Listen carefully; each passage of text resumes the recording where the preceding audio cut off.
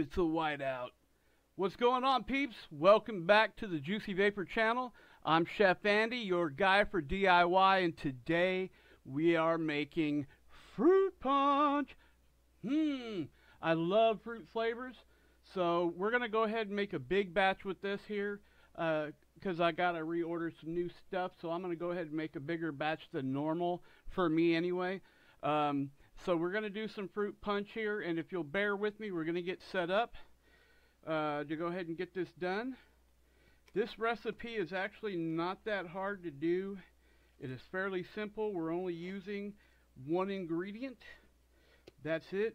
As far as flavors go, we're just using fruit punch and fruit punch only, and that'll be it. So like I said, bear with me just a sec here. Got to get the gloves on. You cannot not put gloves on as far as safety goes. You know, I love putting these on. They're just a chore, right? But my kid can put them on with no problem. But I like these here, the blue gloves, simply because if you get a cut or something and the blood comes out, you could see it pretty easy.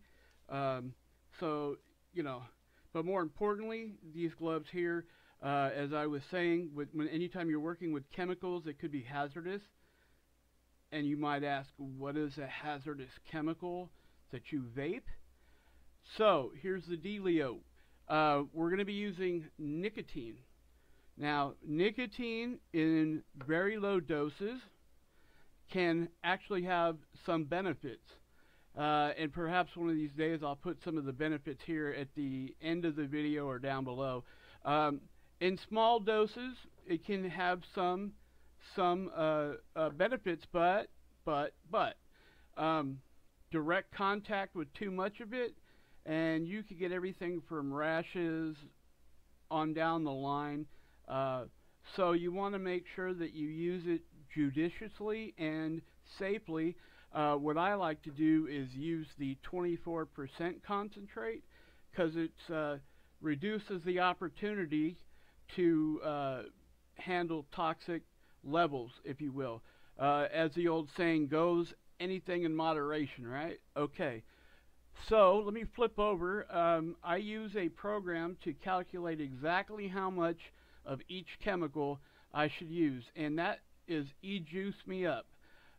You can Google that. It's called EJuice Me Up. It's a calculator, fairly simple to use. You just put in the numbers, your desired numbers that you want, hit calculate, and it'll tell you exactly what to enter in there, or I'm sorry, not enter in there, but to pour out to make the perfect dose or flavor for you.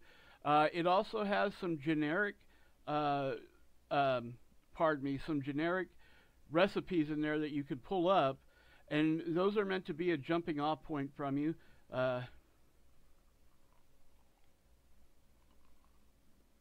But as I always say, no two vapors are alike. So first you just kind of learn how to do the DIY, but then after you get to know everything, you can kind of manipulate things or tweak them a little bit to better flavor your palate, if that makes sense. Does it? One more and we'll get going here.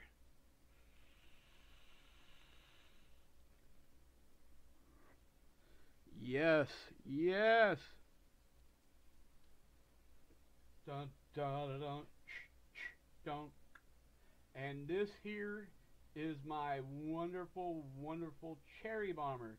What's kind of cool is it says the F word right here, and it says all cloners, but this is a clone. Cool. It works. I actually have the real deal, and I have a clone, and there's really not much difference except for cost.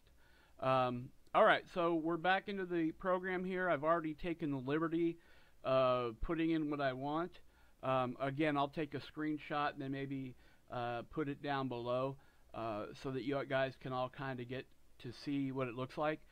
So I'm going to be making a bigger batch, as I said, than normal. Pardon me.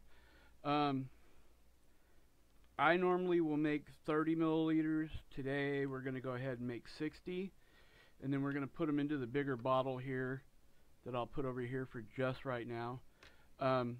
So I like about a 3 to a 9 milligrams for nicotine. I used to smoke for 20 years, pack a day or more, and I've been 5+ years tobacco free. So originally I started out with a little bit higher dosages, around the 16 to 20 area, but now I still like a little bit of nicotine, but now I have it in the smaller ranges. And if you're a smoker and you're thinking about quitting smoking, this is a wonderful time and way to do it without going through all the. First of all, some of us used to have the hand-to-mouth habit. On the other hand, a lot of us just the chemical part. So when you strip away all the tar and other toxins that are in cigarettes, and you're left with something more pure that can help you, that's a good thing, and I recommend it. Okay, back to our regularly scheduled program. So I have 6 milligrams, and again, I said I'm using a 24% concentrate, so it's telling me that I need 15 milliliters, and I've already, if you can see, I've already measured that out. This is a 30 milligram bottle. I'm sorry, milliliter bottle, right? And so it says we need 15. Now I'm starting to use a little cup that has all the measurements in there so we can get a little more precise. And then I have a funnel at top so that we get it in there and try not to overdo it and spill or whatever. Alright. It says I need 15, which is the first line on there. Now, nicotine is pretty thick, so it's not going to do so well with the syringes, but I put a dropper in there, and I kind of know where that dropper is with the 1 milliliter, so I've done all the footwork. Okay, we're going to let that pour for just a second out, because again, it's really thick. And sure enough, as advertised, you can look down there, the first line, right? And you'll see that it's right at that 15 mark. So I'm going to again just let this go ahead and finish pouring out a little bit. Now that I know we're at the right mark, I'm going to go ahead and put it into the bottle. What I'll probably end up doing is getting a couple more of these so I can measure everything individually, but this won't be what you call cross-contamination because it's the same chemical going into the bottle, so you're okay. What you don't want to do is mix up stuff and accidentally start going up the ladder and you read your measurements. Alright, that's not something you want to do. Especially if you're making several different flavors. In my case, we're only making one flavor today, fruit punch. Alright, since I've got this up, what I like to do is 1 drop per every 1 milliliter. Okay, so I'm going to go ahead and put 6 drops, 1 for every milliliter, which we're making 60. Okay, 1, 2, 3, 4, 5, 6. Alright. Again, we're going to put this aside. Bring this back around over here. And, alright. So the recipe also calls for the flavor of 9.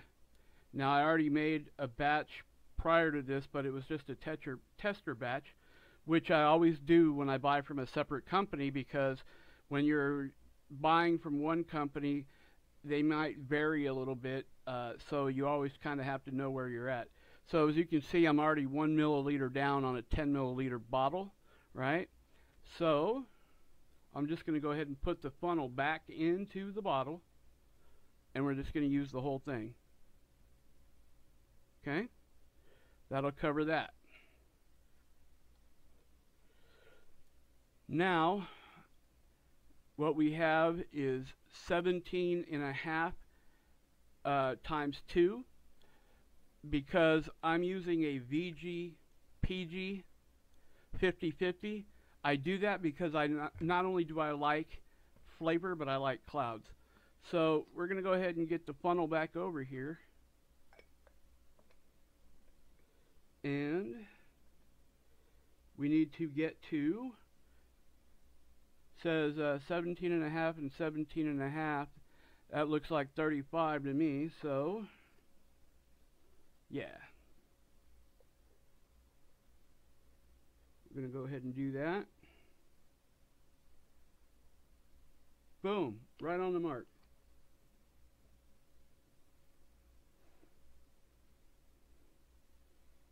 You can see that right there. Do. All right. Now that we have that here, we've got everything else already done. This is actually a really easy recipe. Now we're just going to pour that all down in here.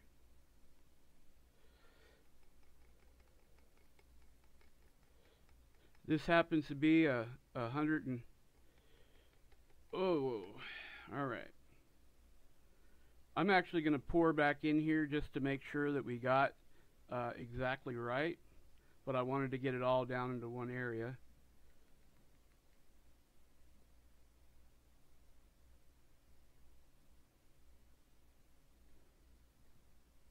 Ooh, check it out.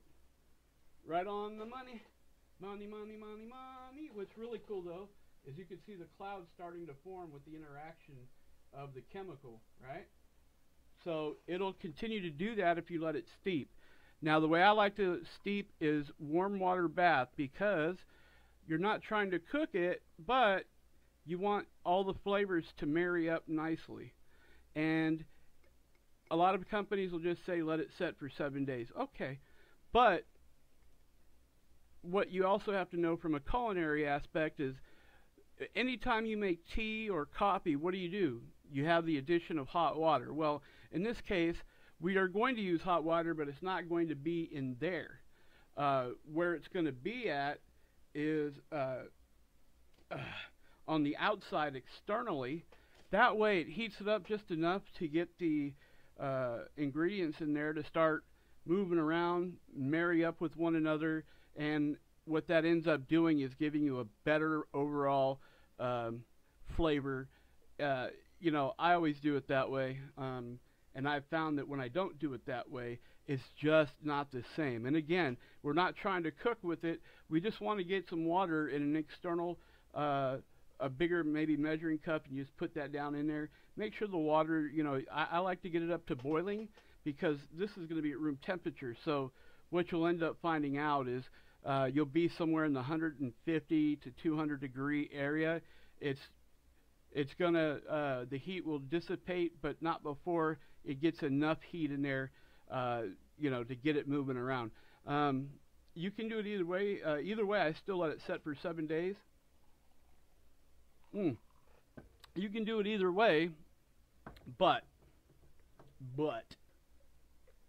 all right. I'm telling you, just try it. Now I'm going to put my cap on here. Gonna give it a little mixing up, and there you go. We're going to let that set for a while.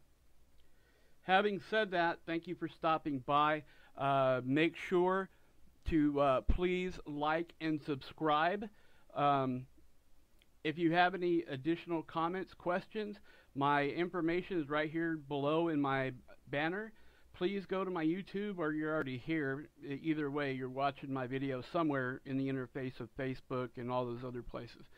But please like, subscribe, come by, add your opinions. If you have any additional experiences that you want to go ahead and share, by all means do. That's how we do it, right? So good. Woohoo!